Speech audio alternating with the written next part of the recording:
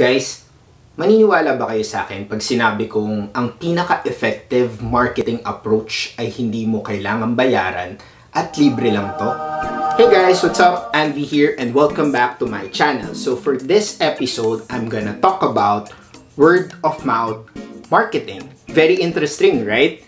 Sa mga matagal lang nagpa-practice ng marketing and sales, I'm sure narinig nyo na tong term na to or hindi ito bago sa inyo.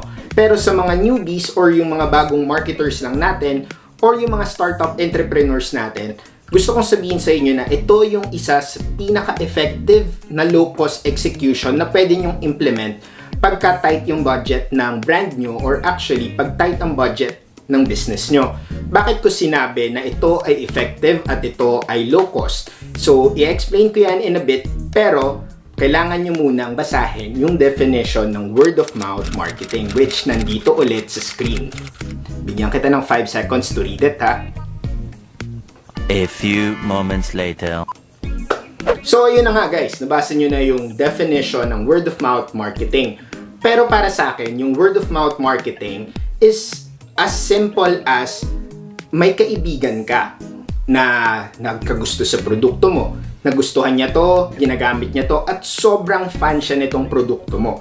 So, ang gagawin niya usually is that ipagyayabang niya yan sa magulang niya, ipagmayabang niya yan sa mga kaibigan niya, or sasabihin niya yan sa mga friends niya or kung sino man na nasa network niya.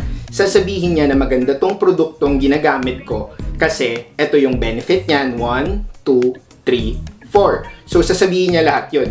Yun yung basic idea ng word of mouth marketing, guys. Yung word of mouth marketing is that sa sobrang ganda ng produkto mo, yung mga tao na yung nagsasabi na bilhin nyo to.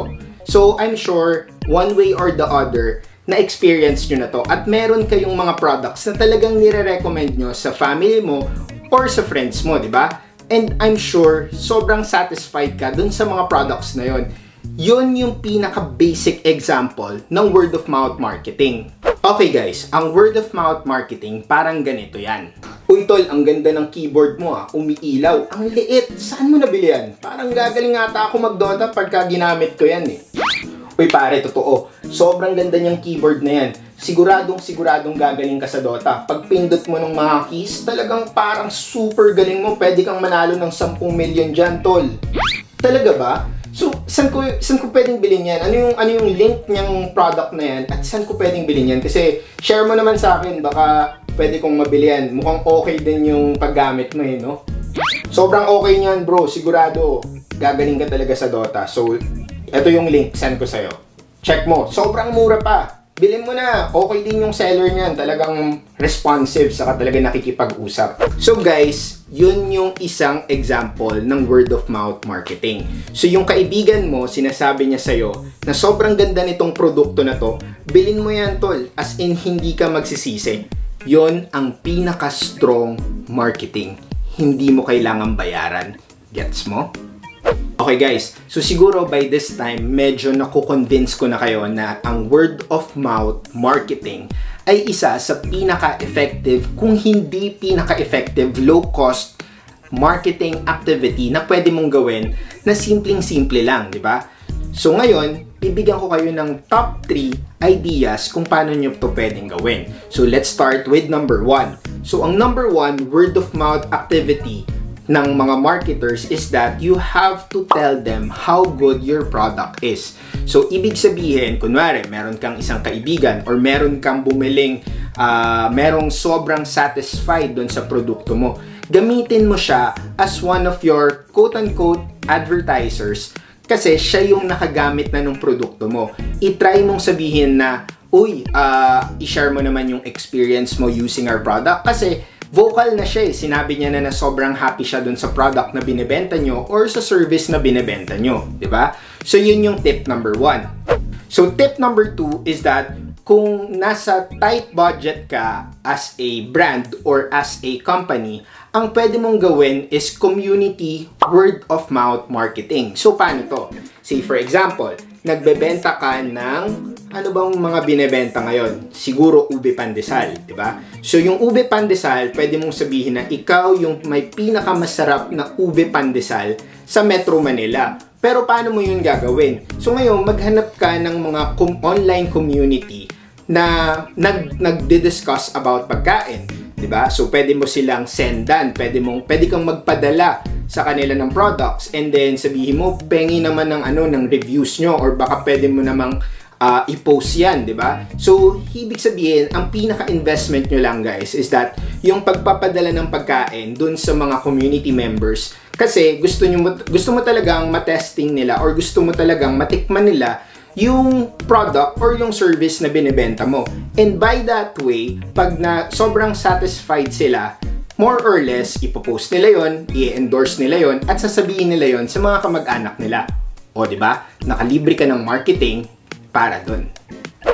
Okay guys, and number 3, para sa akin, yung pinaka-important is that go back to your community and share their experience using your product. Wala nang lalakas pa sa personal experience ng isang tao na naka-experience ng product or service mo.